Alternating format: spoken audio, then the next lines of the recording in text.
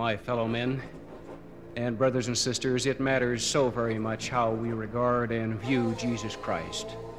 Some seek to substitute Caesars for Christ. Others are blinded because they are looking forever beyond the mark, when the mark is Christ. Many sects, without the reinforcing rods of revelation, have been badly shaken by theological tremors. The resulting ecclesiastical erosion has been so rapid, it is measured in months, not centuries. Some crusaders without a cross have actually removed the divinity of Jesus Christ from the center of their doctrines, only to see all the other doctrinal dominoes tumble too. Thus, foolishness, fear, and fashion have flattened the theology of many. For them, there is neither shelter nor landmark on the horizon. There is, however, one people and one church, bearing Jesus Christ's name and built upon the fullness of his gospel. This people are seen by some as eccentric because they are so Christocentric. This people strive to follow the counsel of the resurrected Savior who said, "Hold up your light unto the world. Behold, I am the light which ye shall hold up, that which ye have seen me do." Today, I desire to hold up that light by testifying of Jesus Christ and what he has done, according to what I know, have seen, felt, and heard in my life. This testimony involves my reason and my experience, the two limited but helping witnesses. Happily, there has been given to me the third witness of the Spirit, the unimpeachable and convincing witness.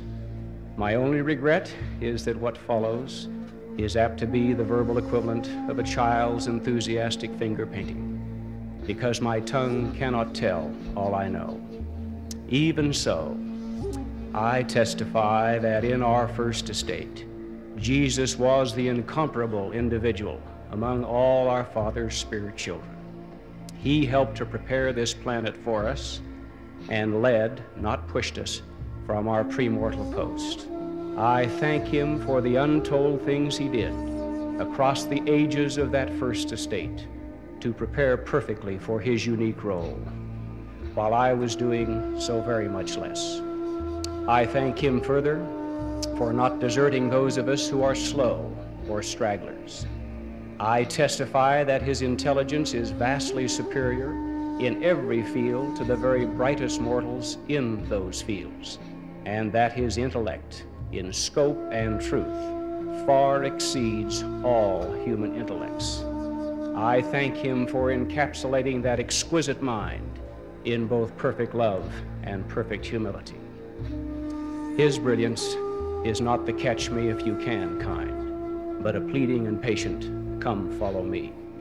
I testify that his premortal performance reflected both an astonishing selflessness and a breathtaking commitment to freedom as a condition of our genuine growth. I thank him for combining his long view of our needs with a short step forward to volunteer his services. Never has anyone offered so much to so many in so few words as when Jesus said, "Here am I, send me." I testify that he assisted in the creation and management not only of this planet, but other worlds. His grasp is galactic, yet he noticed the widow casting in her mite. I am stunned at his perfect unconditional love of all. Indeed, I stand all amazed at the love Jesus offers me. I testify that Jesus was, in fact, actually proffered the kingdoms of this world by Satan. I thank him for declining this specious offer, since all eternity would have been shaken. For Jesus' grip on himself was also mankind's hold on the future. I testify that he is the divine Savior and Redeemer of all mankind. He who did not need to die himself was willing to be bound by the chains of death so he could break them for all mankind. I testify that he is thereby our advocate with the flawless Father.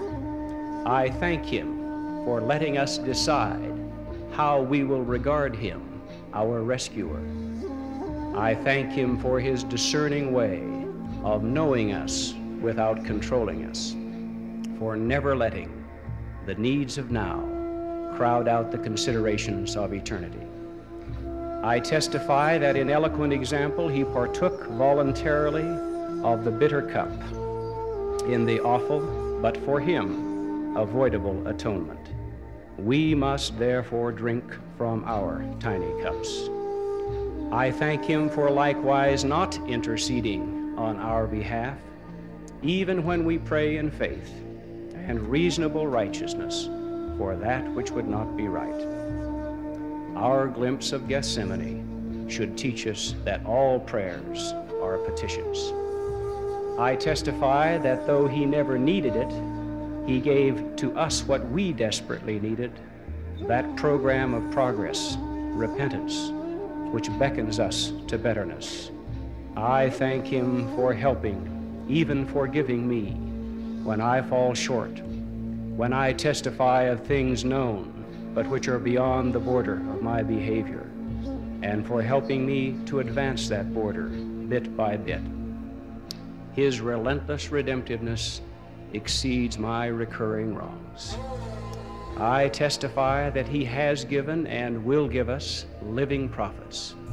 I thank him for his superb selection of his special witnesses and for his omniscient orchestration of their varied gifts in a symphony of salvation.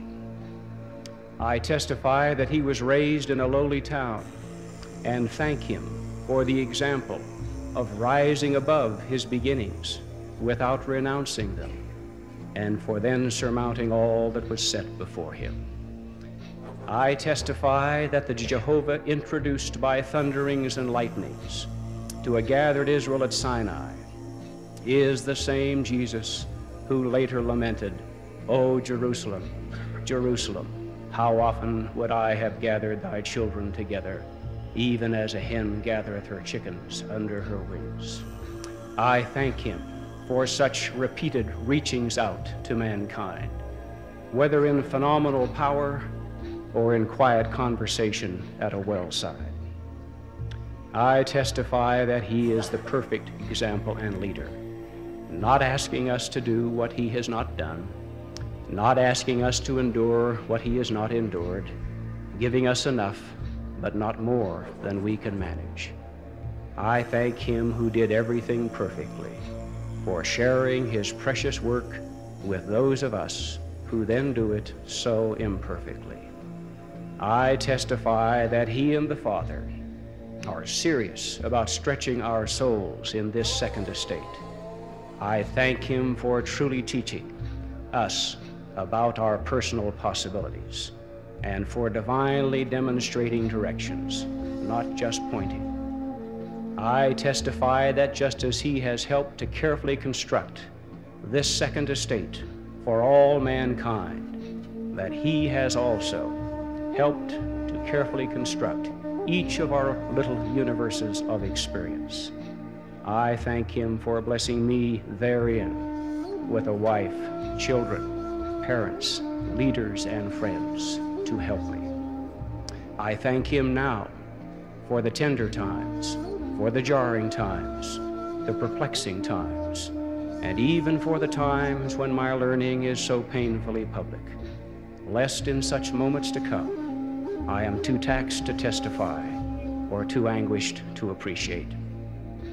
I thank Jesus for foregoing fashionableness and for enduring not only the absence of appreciation, but also for speaking the truth, knowing beforehand that misunderstanding and misrepresentation would follow. I thank him for his marvelous management of time, for never misusing a moment, including the moments of meditation. Even his seconds showed his stewardship.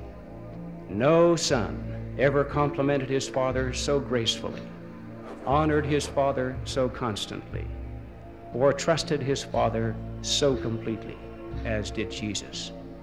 Thus I add my small voice to the anthem of appreciation that has proceeded from this pulpit over the decades. I gladly and unashamedly acknowledge Jesus of Nazareth, Savior and King. Last of all, I witness that he lives. With all that those simple words imply, I know I will be held accountable for this testimony. But as hearers or readers, you are now accountable for my witness, which I give in the very name of Jesus Christ.